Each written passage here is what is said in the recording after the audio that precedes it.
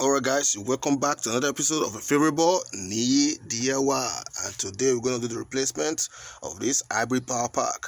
For a while now, this is the hybrid power pack that came with the vehicle, and for a while now I've been seeing some code being prompted on my screen. So right now I feel maybe the fuse or something within the system is fault, because even despite the fact that I tried to change the individual cells or modules within the unit, I'm still seeing that the hybrid power pack is not functioning as it ought to. So for that reason, I went to go get me a replacement. The replacement is what I'm going to be swapping in with this old unit and then see how far it goes. Alright guys, before we get into the video, kindly click the like button. Don't forget to leave a comment, share this video, and also don't forget to click the subscribe button. Also click the notification icon so you can get notified whenever we upload new videos. Alright guys, without much ado, let's get into the video. So for this job, the very first thing we're going to do is just disconnect the terminals.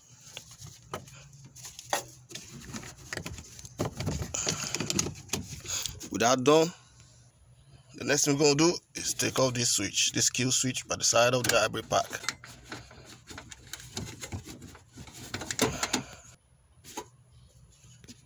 Also note that I got my gloves on. I got double padded gloves because this is high voltage device right here. This component has high voltage and it could prove fatal.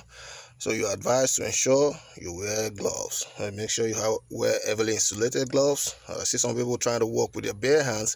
I look at it like they're walking on tightrope, trying to walk on the edge of a knife, because they don't know where this, this cycle is going to cause. It's going to have a leakage, and then the next thing could prove fatal because it could electrocute them to death. So we take precaution on this channel. We wear gloves, and then the next thing we're going to do, we take off all the nuts on this side and on the other side too. This right here is 12mm. Take it off. So all the nuts on this row is 12mm. Take it off. This too is 12mm.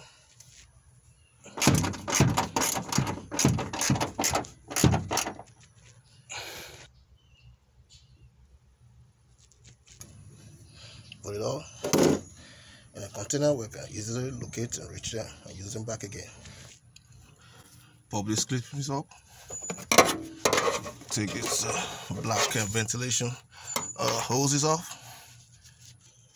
Take the screws out here. I mean the nuts out here for this vent fan or motor. Got three. So this is one of them. Take this one off. You got one there and got one on the other side.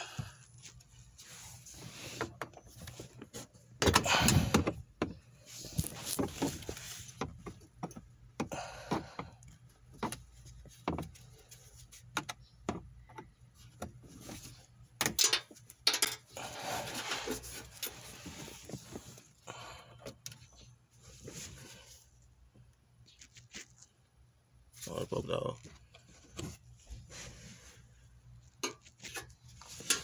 Disconnect the terminal with the power to the motor. Let's push it back and then be able to disconnect.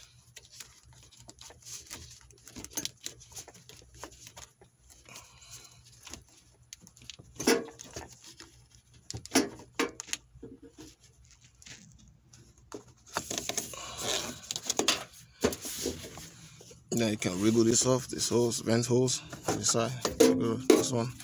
All these things, as you're taking them off, make sure you're keeping it somewhere safe that you can easily reach, so you can use them back up when you need it again, when you try to put the new unit or the replacement unit back. So you can wriggle the motor out from the vent casing, and then you take it out. I'll put the wires separate, and got this little bit of hose on here. Just try to pull it gently. I don't know if you can see that. Oh, I got it off already. And that's it. Right there.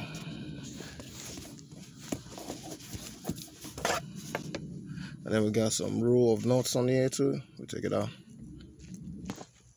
It's another 12mm socket set, wrench set you use to take this nuts off. Or the bolts. I think it's the bolt end of it. It's not actually not, it's bolt. Take it off. Excuse me. You gotta make sure when you loosen it, you don't let it fall, because it could fall into the cracks of the seat, this back seat, and then you're gonna lose it. So take one out, go to the next one, right here, and do the same thing here. And for every other ones, you need to make sure that this unit is completely loose from the frame of the vehicle. I'm taking all the bolts off. Come to this side, a couple of nuts to take off. First and foremost, we'll try to disconnect this earth, and also take this bolt, the nut off, because here is a chamber. You can just remove it. This is where you have the fuse and the connector for the hybrid power pack, between the hybrid power pack and the vehicle itself. So let's start by taking this off. It's a 10mm.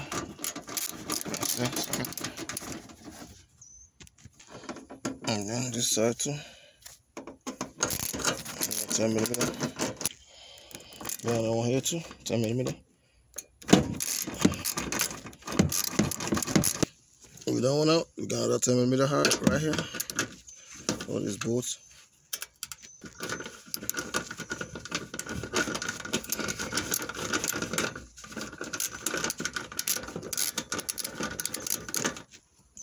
And then right next to it, another 10mm socket.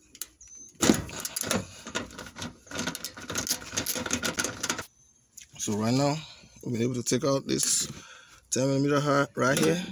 Then there was another one here for the knot. And then right at the base right here, got two. I took it out. If you watch the video earlier, you see I took these two off. Took them out already. So right now, it's going to make this free. And then we'll just be able to take it up. And check that out. So that it's free. You could just, push it to the side somewhere so that it doesn't interfere if you can push it. But if you can't, you just try to, put your hand to get it, because it's already, you put in on gloves, it's insulated. Then you take this span out.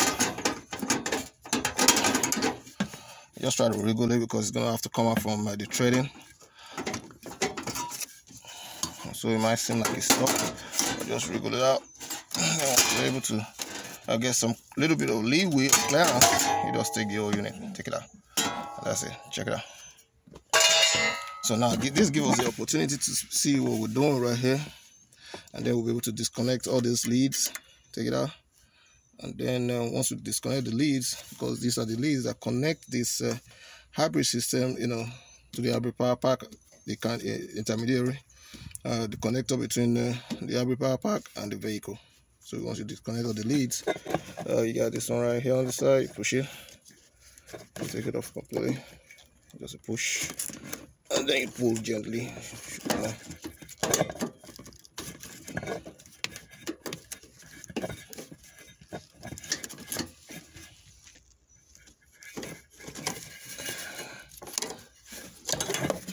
This one, you got this one right here.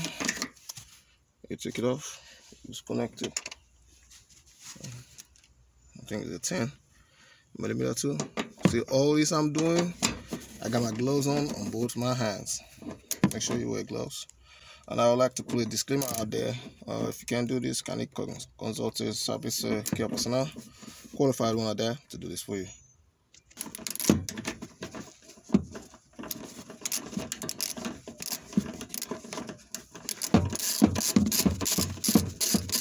Take it all out. We're trying to disconnect all the wirings, the harness that connects the hybrid power pack to the vehicle. We're doing it now. I've got pretty much clearance on the nut right now. I should be able to, screw with my fingers, which is what I've done. All these that I'm doing, I'm putting somewhere safe, because I'm going to need to call back on them and use them again. I'm talking about the nuts on the bolts, and even the clippings, and the exhaust tubings and all that, the ventilation and all that. Keep it safe. So if you take a closer look at what we're doing right now, you see we're taking off this lead out. It's out completely. The other connector coupler is off, and then the next thing is just to take these two out completely, and then we should be good. The 10mm, take it off. we got gloves on. Very important. You can see you got a positive and a negative out there. Make sure you properly kitted, because this could be fatal. Disclaimer once again, get a qualified service personnel to do this for you.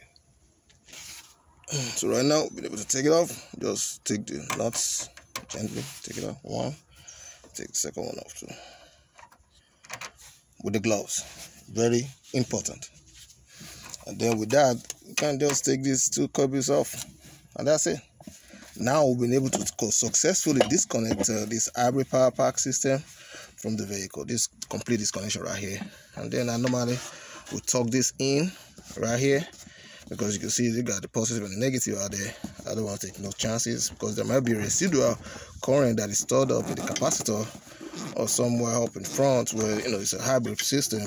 Still gonna have some current, you know, stored up in individual components, which can ignite or trigger an electrocution or shock. I don't know if the voltage is that, you know, much to get to that state of electrocution, but it's just better safe than sorry. Just for me, I take precautions, and that's the way I view it. And I also encourage you to do the same. So just keep all these things where it's not going to be in harm's way. And now you can see we should practically be able to push this old unit out, independent of anything else, and then we'll take it off completely from the vehicle. Just trying to put finishing touches to things to make sure everything is completely free from this hybrid power pack unit, and I'll be able to push it out from the vehicle. So I need to take this motor off completely.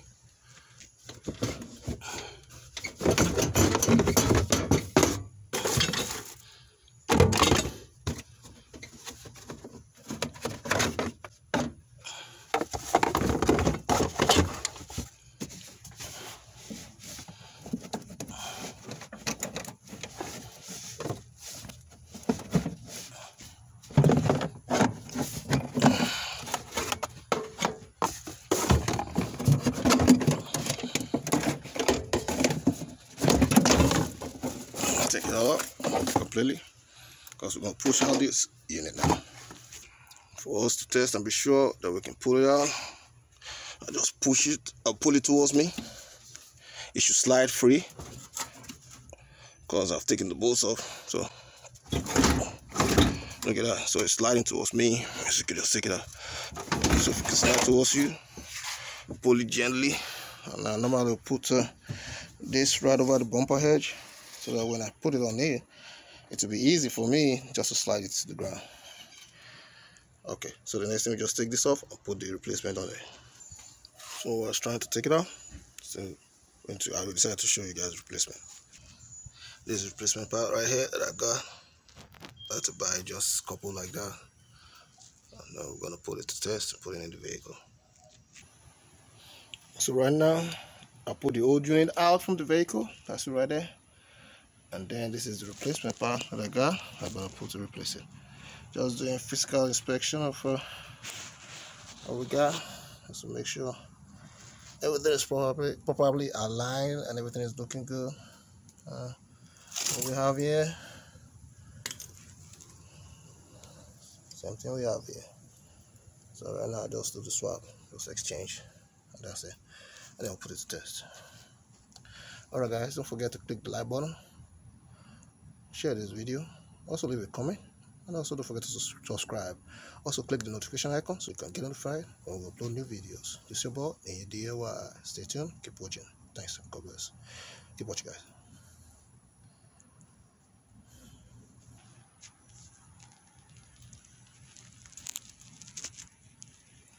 Here's the replacement. This is the old generator. Just checking, see if there's anything missing. Everything looks okay. So just do the full swap as well.